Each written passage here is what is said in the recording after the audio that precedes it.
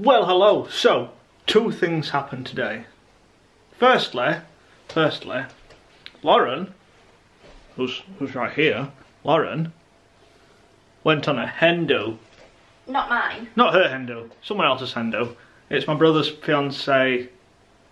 What does that make her to me? My sister-in-law. Sister-in-law.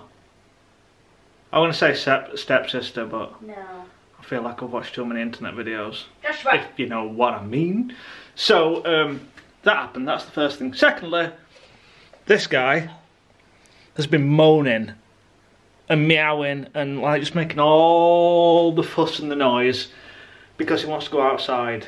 He wants his lead on and he wants to just go outside, but then when you take him outside, he just stands there and he's like, oh God, I'm outside. And then you bring him back inside again because he just does nothing, he stands there. So, yeah, that's today. That's exciting, isn't it? Oh, look at my tattoo. That's doing well. I took the, like the, what's it called? Like the plasticky stuff off it. That stuff.